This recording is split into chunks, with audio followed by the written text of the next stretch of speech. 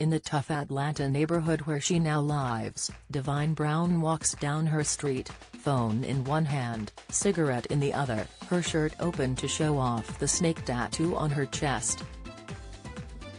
She is a long, long way from Sunset Boulevard in Los Angeles, the street where she got caught carrying out a sex act on actor Hugh Grant in 1995. It was a $50, 45 pounds, trick that catapulted the then prostitute to fame and, she claimed, made her a millionaire. But the mirror can reveal 53-year-old Divine's latest run-in with the law could land her in jail for 30 years if convicted.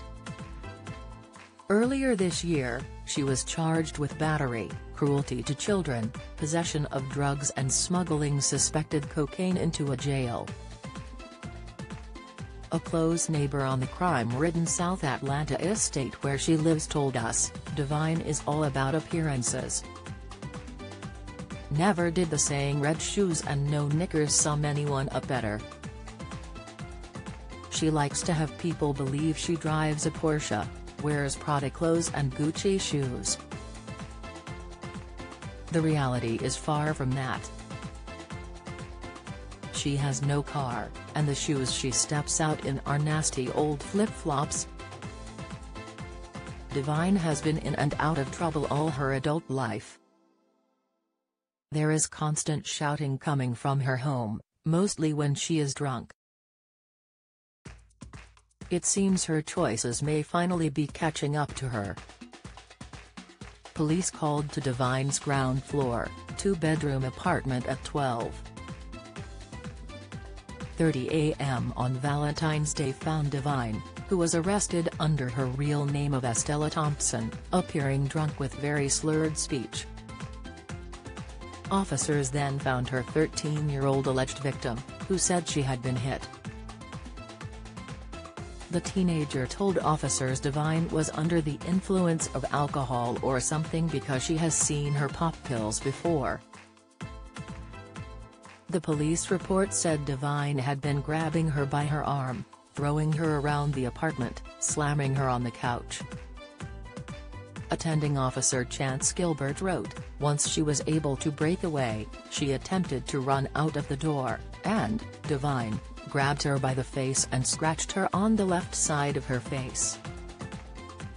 The girl was taken to hospital, while Divine was taken to Fulton County Jail, where officers discovered she had suspected cocaine hidden inside her body.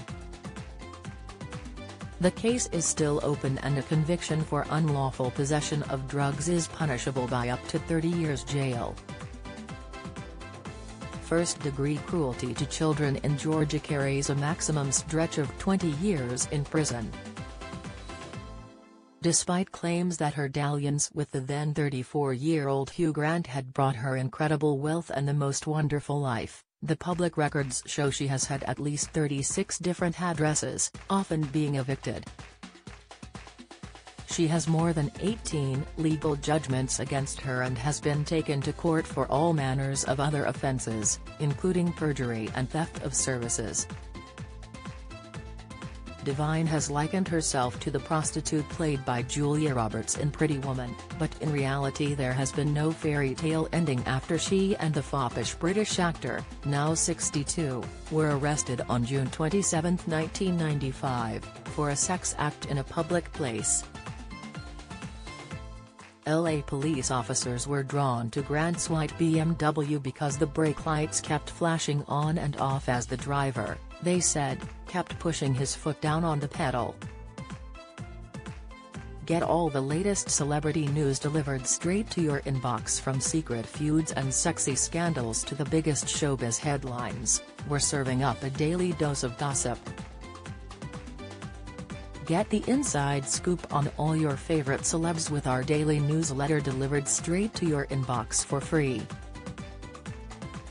You can sign up here. Divine later said, "I guess he was having a really good time."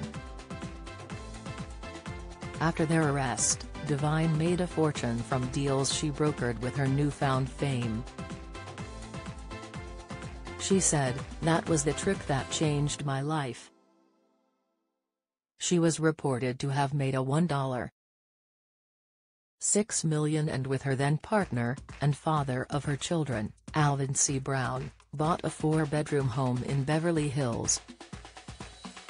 In 2007, she said, "Everything worked out for the better."